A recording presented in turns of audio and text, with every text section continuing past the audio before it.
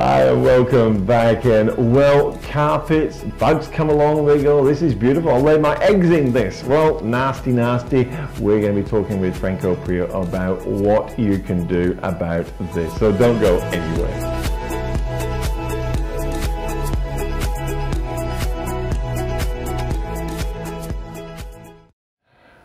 Franco, we're talking about bugs. They love our carpets because they lay their nice little eggs in there, and a nice little breeding ground. And how do we get rid of them? Or should we get rid of them? Should you get rid of them? I'd say probably you should get rid of them. Well, environmentally people out there go, oh, you're killing bugs. Well, the thing is that you can be all environmental and say that, yeah, we should be killing things, and that's great. Yeah. But at the end of the day, do you really want to be getting bitten? No. Definitely not. You have fleas in your carpet, yeah, it's not really the greatest thing to invite your guests around and have them scratching away. And thinking, environmentalists, don't worry about it. Here's a bit of red. That's it, exactly. No, that's not being environmental though. No, true. Yeah. No. So, I mean, all jokes aside, it is a serious problem because you can have these things hopping around in your carpet and you really don't want them to be in there. And I mean, these days, a lot of people do have pets, and there is no way that you can never, ever have your dog completely free of fleas and that sort of thing. Yeah. Okay, all it takes is taking the dog out for a walk and going through the wrong spot, and these fleas will be quite opportunist and get on there, and all of a sudden you've got them in your home and you don't even know it until they actually become a problem. Your dog starts scratching, and then next thing you know, you start scratching. So it's you'll have your dogs these days that are very well taken care of, but sometimes that problem does arise. Yeah. Okay. It's one of the reasons why when tenants shift out of a home that they're allowed to have pets in there, they have to do a pest control treatment, because a lot of times the problem's not immediately apparent. They'll move out and there'll be absolutely no evidence of fleas. They haven't been scratching, the dog's been fine and the rest of it. And the place is vacant for a couple of weeks or whatever. Somebody walks through and all of a sudden they're scratching and they're getting bitten, because the vibration of the person walking through the house is working the dormant eggs lying in the carpet, and they suddenly spontaneously hatch and you're wearing them. Wow. Yes. Now, I have been told, it might be a myth, but once you get fleas in your carpet, they are a nightmare to get rid of. Look, if you're trying to get rid of them on your own, absolutely, yes. So the little anti-flea powder spray I get, or powder I get from my local supermarket, and I sprinkle it over and give it a vacuum. That's probably not going to work. Okay. Now, the problem, as I said, it's the eggs. It's not so much the fleas themselves; it's the eggs that they leave behind. So people are familiar with lice. Okay, you can get lice, you can pick the lice out, but then you've got those eggs stuck to the strands of your hair, and you need a special treatment to break that down. Right. Okay, now we can't really do that in the carpet cleaning side of things, but what we can do is doing a hot water extraction clean. Yeah. That will get rid of the live ones, but then we still got to deal with the eggs. So once again, it's a case of getting a pest control expert in to treat those carpets. Okay. Okay. Then, if anything does hatch after that, you won't know about it because it'll knock them flat. Okay? Really? And then you break that cycle. Once you've broken the cycle, you're fine. You'll be flea free again, and your dog or cat will be happy again.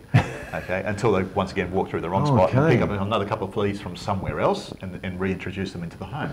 So it's like a two-step process. You get you guys in, fresh air carpet cleaning in, and you'll do this hot water treatment that will get rid of all the live ones.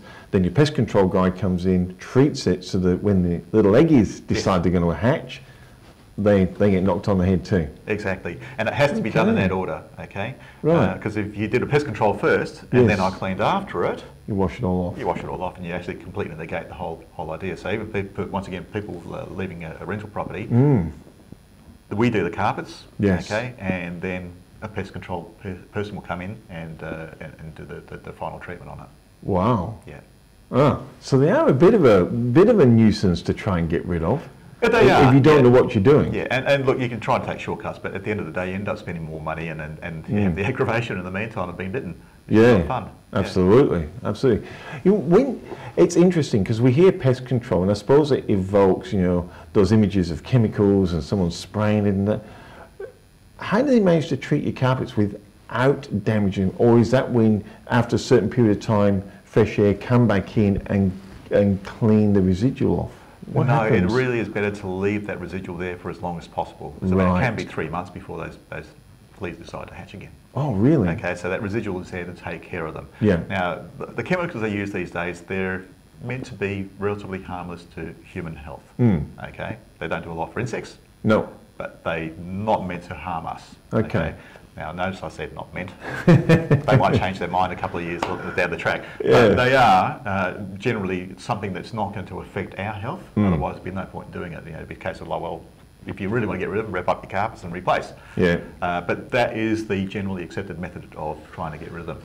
I mean, it's the same as doing a pest control around the house for cockroaches or anything else. You know, you have to have some sort of compromise there. It has to be done to be able to get rid of the issue. Yeah.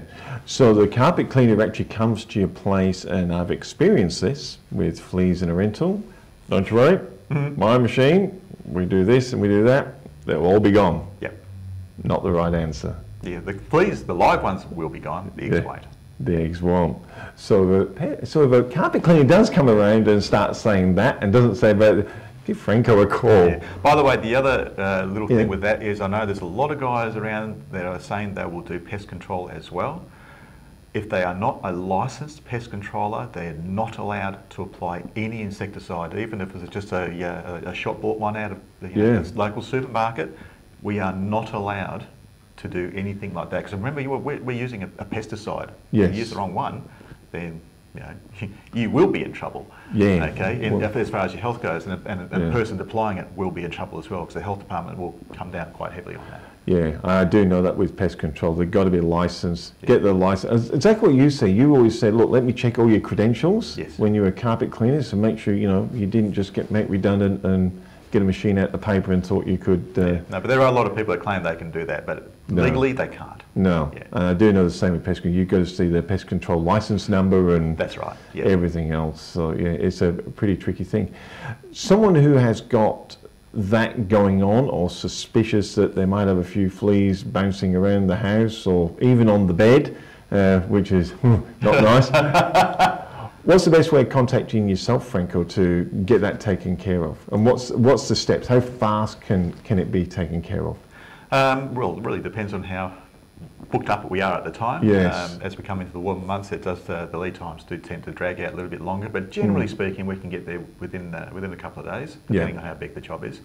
But just give us a call, 0418 914 097, or the email address is info@facc.com.au.